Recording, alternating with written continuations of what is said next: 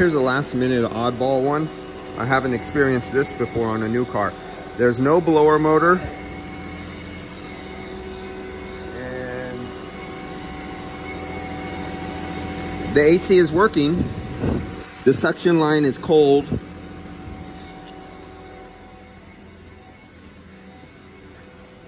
But there's no blower and there's no keys. Nothing is operating at all. The whole dash is dead, but the AC is on. So there's an issue. Oh, he found wipers. All right, I don't have the time to diagnose this. It's 6 o'clock, they're closing. I want to get home and that's it. Can't find this problem. It's power to underdash panel not working, but compressor is running. All right, see you guys.